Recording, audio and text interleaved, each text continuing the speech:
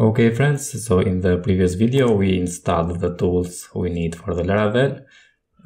In this video I'm going to install the Laravel installer and the Laravel valet, but before that,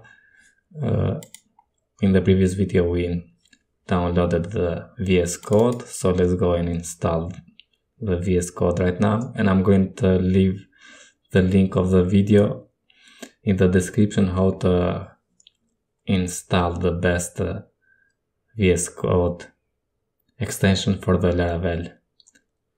So after that you just move it to the application and open the VS Code now.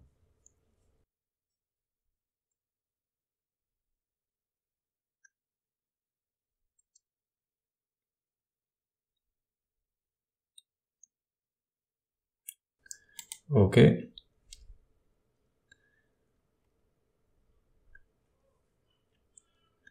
And here it is. Now you need to install the extension. So I'm going to leave it the link in the description and go and watch that video. Now let's go to the documentation in the Laravel. And first I'm going to install the Laravel valet. So go to the packages and down there we have the valet. So here we need to say brew update. So let's copy this command and open the iter, paste that in.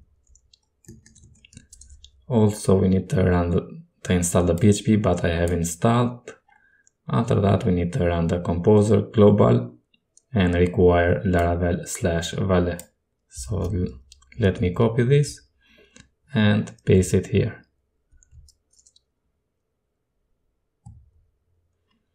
Enter. And after that we need to say valet install. So let me copy also this one.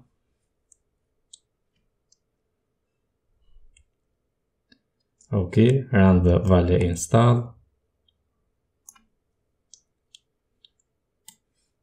And we don't find this because we need, so I'm going to open the Vim, the shrc, so .shrc, and here we have this export default. Let me make some changes here.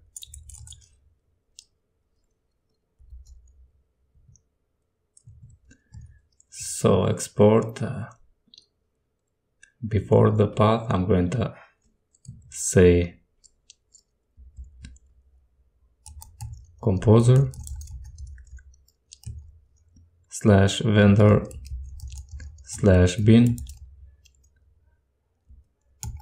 and add this one.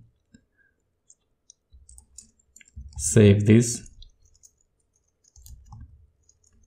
and also we need to source this one. So source. Okay, let's quit and open again the iter. And if I say now valet install, we need to give it the password and it's going to install the Laravel valet. Okay, so after this we need to test if it is working. So ping and foobar.test, because the TLD is test in this case.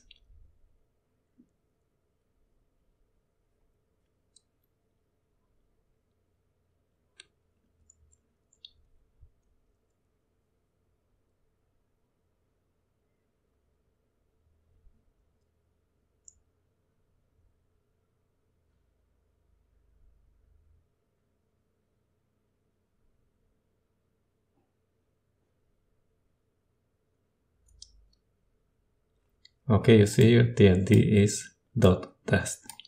Now if you like .test, it's okay, but if you don't like, you can change this one. So let me run this. Copy and yeah, it's working, so it's pointing to the localhost.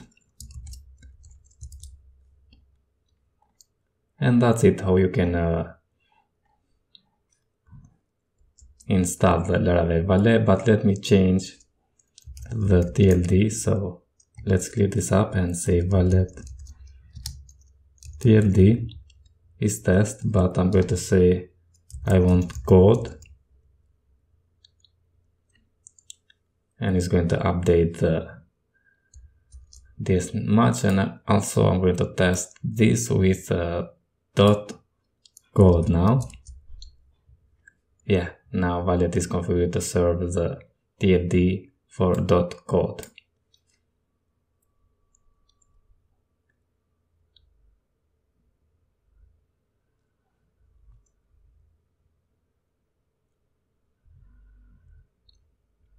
Okay, now if I not .code but ping and foobar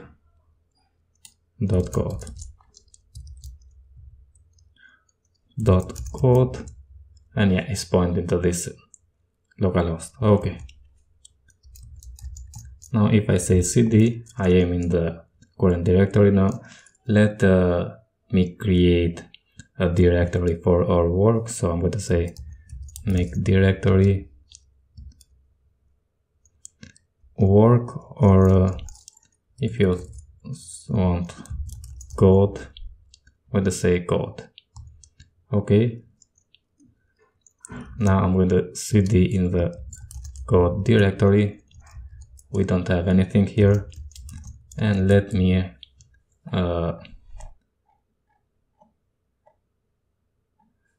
park this directory, so every project is going to be inside this.